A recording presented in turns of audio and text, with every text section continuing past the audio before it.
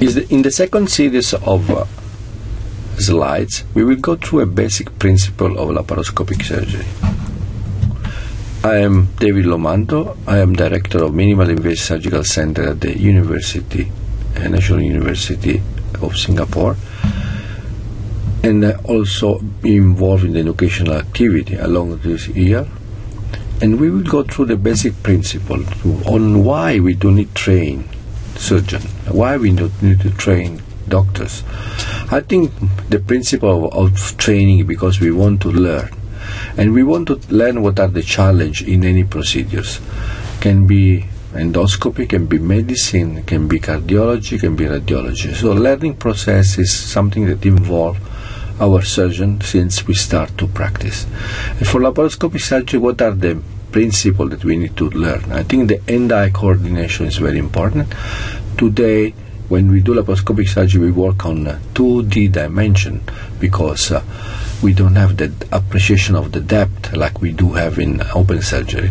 So we also need to learn ambidexterity. We are mostly, as a human being, and dominant hand can be either right, more commonly, or also left.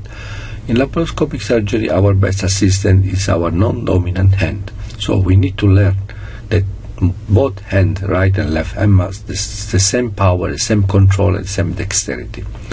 Camera movement is very important. There are some tricks that we need to learn when we do laparoscopic surgery.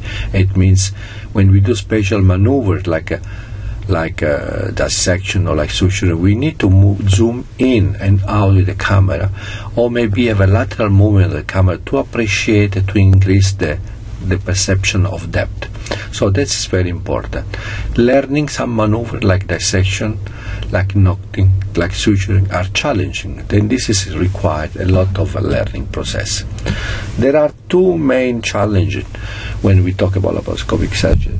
The general challenge that are the one that are related to the technique. Any procedure we do, from cholecystectomy to appendectomy, colon resection, or PCT surgery, the challenge in general the same of the laparoscopic surgery. So the dexterity, the hand-eye coordination.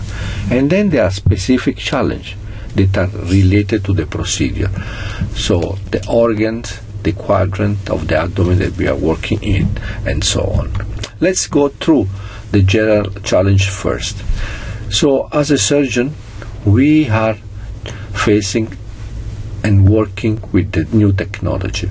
And this technology may vary day by day. Today we have monitors that can be standard definition or high definition. We have a camera system that goes from the simple chip, single chip camera to the 3C, 3 chips camera to the 3D camera stereoscopic system today.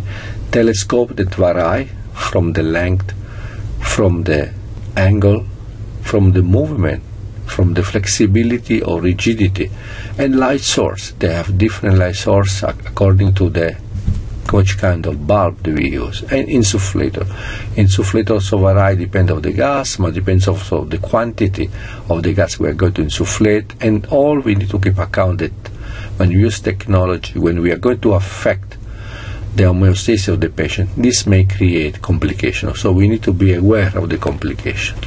So saying so, we need to know that we as a surgeon, together with our partner in OT, like the nurses, we are in the interface between the technology and the patient. So we need to be aware how the technology works, what are the complications, and how to handle technology in case of malfunction. The specific challenge of laparoscopic surgery are the ones related to the narrow space. Most of the time we work in a space that's very small, like the preperitoneal space or the subfascial space or the chest itself, in which the ribs and the space that we use to insert the instrument that goes through this reduce the movement of our instrument. So the leverage from long instruments is also very important, like a fulcrum of the instrument that limit the movement. So important it is the position of the port, important the type of instrument that we are going to use, and also to understand what are the limitations in instrument that we use, and also in the position and location of the instrument that we are going to use. So all these are very, very important and challenge that we need to understand to handle not only simple case, but especially when we move to more complex case. What matters?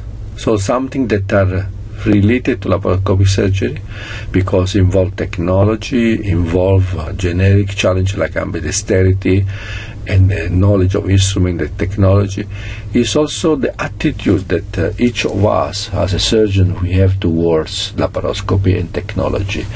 Sometimes we all know that retraining become difficult with the age.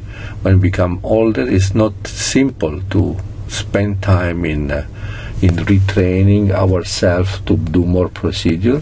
We become a bit lazy, and also because when we start procedure, adopting new technology, the time that we take to perform the same procedure may be double or triple, and not everybody are keen to spend all the time that to do a procedure that usually can take 1/3 or half of the time of the normal one.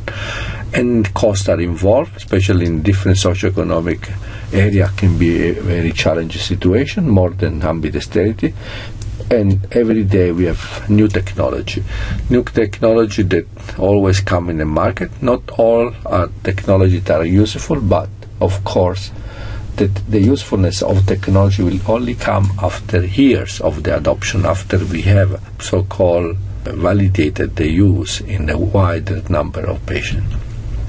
What are the solutions to all this challenge? I think the most important to become a fast surgeon is to be patient, to train, to develop patient, to develop our own standard and our steps by spending time on training, by slowing down our movement, by breaking up the action, the surgical action in several steps. And most important, to have a choreography, not only with ourselves, but with all the team that are part of the surgical plan. And always, when we work on technology, have an alternative plan. As we puncture one tire, or we puncture two tires, the challenges are different, because we may need to call for help. And also in surgery, the same. I have an alternative plan. From calling a colleagues more expert, or to change, for example, able to change a bulb before we convert, because maybe the bulb burst and we cannot proceed with the surgery. So the solutions are there for us, and we need to be aware what are the solutions to proceed. At the end of the bottom line, we always say that when devices fail, we are only our skill are able to salvage the situation. I was in an hotel in Ho Chi Minh. I was facing the lake. I was looking at the skill of this man rowing with the feet as he was rowing with the hands. He was quite far, so I was really focused, and then fastly I say, oh, this is a great show, or to show how skill can salvage the situation of having not engine on the boat. So training is very important to become a competent and safe surgeon. And remember that laparoscopic surgery is a teamwork. So choreography is very important, to work together with people that facing the same challenge.